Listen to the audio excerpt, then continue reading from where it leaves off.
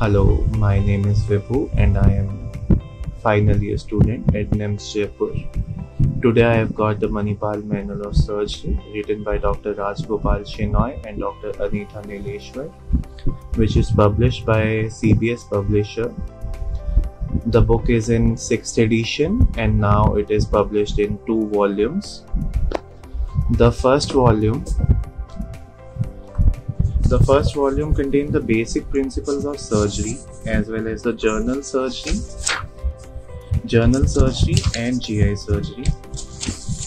The second volume contains the specialty surgery like urology, cardiothoracic surgery, neurosurgery, anesthesia, organ transplantation and oncology, which is supplemented by Viva voice examination, which contain the radiological modalities, the surgical instrument, the surgical specimens, and the operative surgery. This book is written according to the competency-based undergraduate curriculum by the NMC. As you can see, the book, all the competencies have been written in the front of the book. The images in this book are very clear. The chapter when it is started by the surgical anatomy in every chapter. The surgical anatomy contains the development, arterial supply, venous supply, the nerve supply, and the lymphatic drainage, followed by histology. Some of the physiology is also written in the book. The best part of the book is that every chapter contains the history taking.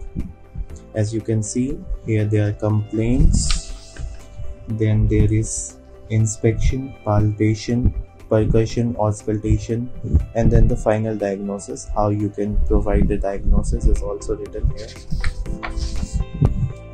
The images are beautiful as we can understand everything from this image. The flow charts, there are flow charts in the book. The GI surgery is also beautifully written in this book. Now the Viva voice examination. The first chapter is radiology, every x-ray. What are the questions asked on that x-ray is also written on this book.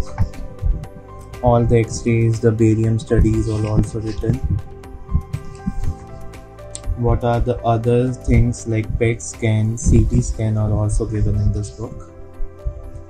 Also, every chapter when it is ended has multiple choice question given at the end.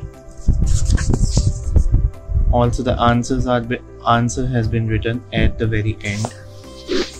The instrument chapter contains every photograph of the instrument with the uses that are very essential for undergraduate examination. The specimens, the images of the specimens are beautifully done here. In surgical anatomy chapter, we are given everything like indication, contraindication, the position, what type of anesthesia we will give to the patient, how do we prepare for the part, and what are the procedures, and what is the advice given by the doctor at the discharge. Everything is given in the surgical chapter.